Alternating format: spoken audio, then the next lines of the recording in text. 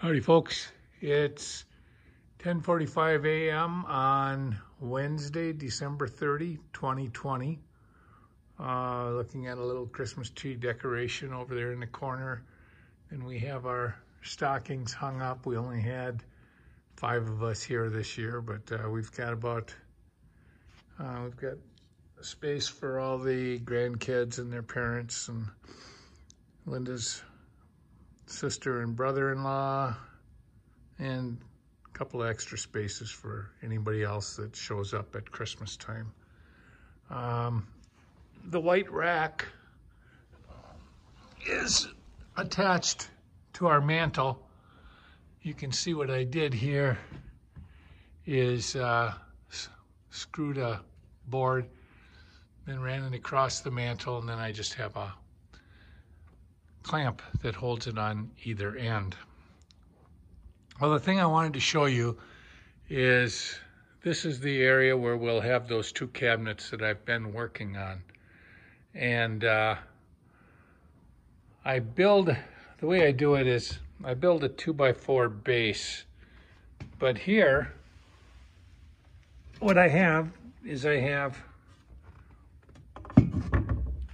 heat register that'll be underneath the cabinet, and I want to be able to get the heat out, so I got my cabinet framed out, and then I put in some MDF, and on 3 sides I will take this 3/8 inch piece of plywood and I'll screw it down.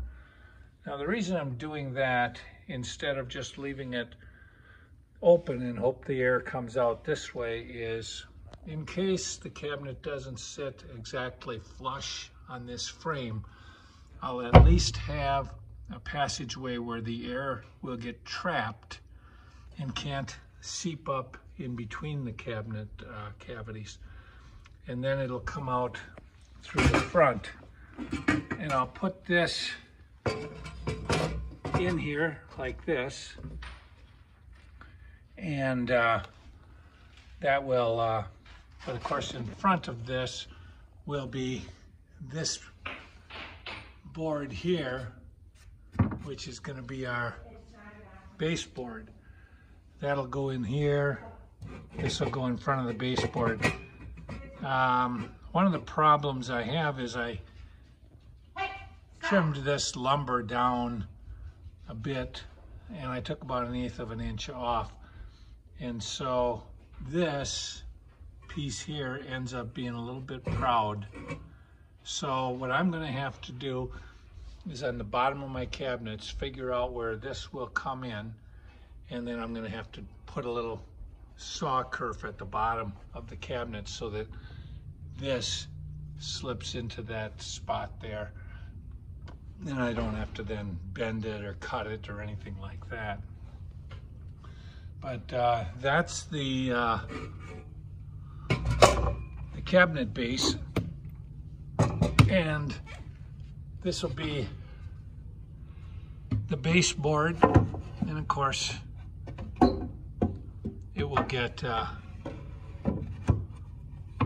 what it'll do is it'll cover up those 2x4s, and then here and somewhere in here we'll cut out the center and we'll wrap it around.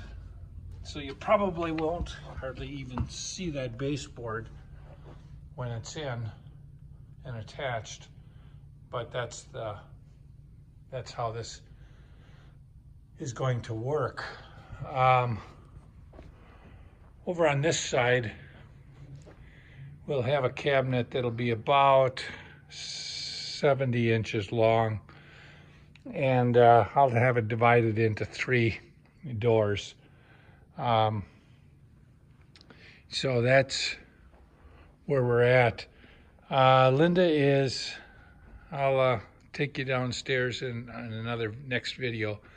Linda has been working on varnishing and staining the 2 cabinets that we have built here. Thanks for following our progress.